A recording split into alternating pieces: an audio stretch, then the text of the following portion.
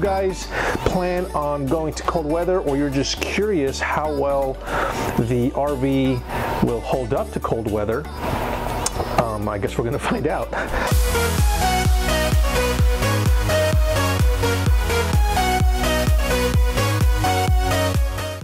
Hey guys, how is it going? Welcome to Living Tomorrow Today, and as you just saw, it feels like it's 10 degrees outside.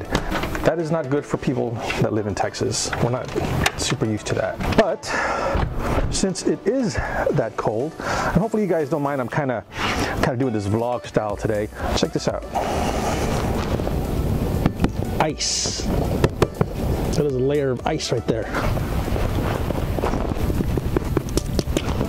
So what I wanted to do, since it's so cold, is, oh geez, I wanted to test how warm the RV will get when it is freezing outside, and my shoes are sticking to this.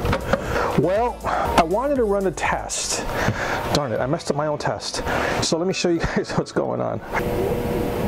Yesterday I came out here and I turned on that heater, and actually I thought it was going to turn off. Let me give it a little break. I thought it was going to turn off on its own, and apparently it didn't, because what I wanted to do was come into the RV while there's no heat going and turn on this portable heater and the built-in heater that came with the RV. And the reason I wanted to do that was to see how warm the RV will get with just those two things, because we do not necessarily plan on running our furnace, this guy, which comes out through the floors. We don't plan on using it that much because it uses propane. So we would like to be able to just heat ourselves with electricity. And I wanted to show you how comfortable that can get. Now, I will say that you saw that it feels like it's 10 degrees outside, and with just that heater going, it is a lot more comfortable in here than I thought it would be with just that heater right there. The kids' rooms. Yeah, I mean, I'm wearing the jacket and jeans right now. I mean, it's cool in here, but it is definitely not freezing cold. I mean, if there was, you know, the four of us in here and we had cooked something, and, you know, I think, I'm really surprised at how good that is. So, okay, what I'm going to do is I'm going to go ahead and turn this guy back on and turn on this heater. Put it on high. Just let it run. Let me set it to, I'm going to set it to 70. And I will come back in 1 hour and see how it feels in here. I mean, it's obviously going to feel much better. If it felt okay with just that one going, then I'm sure it's going to feel very good with both of these going. So now the one thing that I would be concerned about is the underbelly that is not being warmed up, which I believe the furnace is supposed to warm up some. So let me show you, just in case you're wondering. This is supposedly a Four Seasons RV. It has the extreme weather package, whatever that's worth. And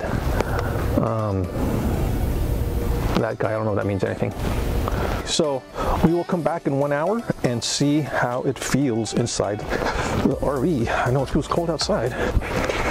Okay, so it's been a little bit over an hour, and it's time to go back out to the RV and see how warm it feels inside. And just to check the temperature, it is still chilly outside. 23 feels like 10.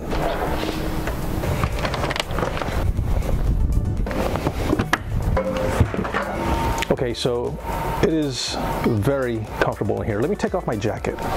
All right, so with my jacket off, 23 degrees outside, feels like 10. I could definitely walk around in here without my jacket.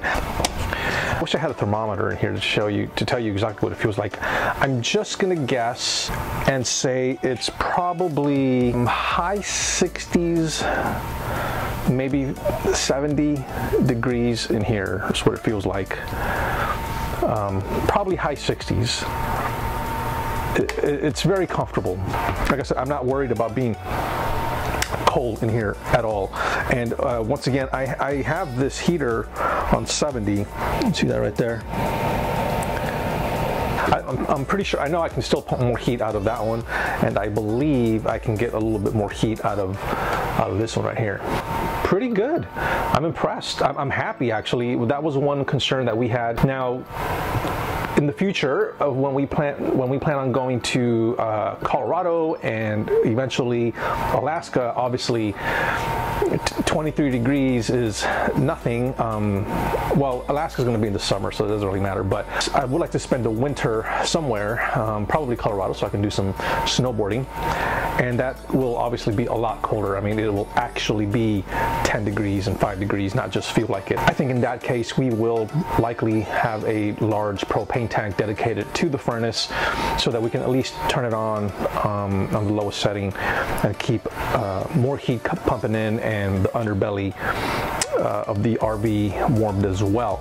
If that was a concern for any of you, whether a heater or two heaters, I guess, will keep the inside of the RV warm, the answer is yes, it will. It is comfortable in here. Just wanted to make this quick video for you guys and let you know if the RV stands up to the cold. I will see you at the next video. If you are new to the channel, please consider subscribing, give us a thumbs up, and hit that notification bell. All that stuff does help us out. We are inching closer to becoming full-time RVers. And I don't know if we've said this or not, but our first destination, heaters are not going to be a problem because we will be going to South Padre Island and staying right near the beach for a month. So that's to come in the future. We got a lot to do before then. So I will see you at the next video. Bye.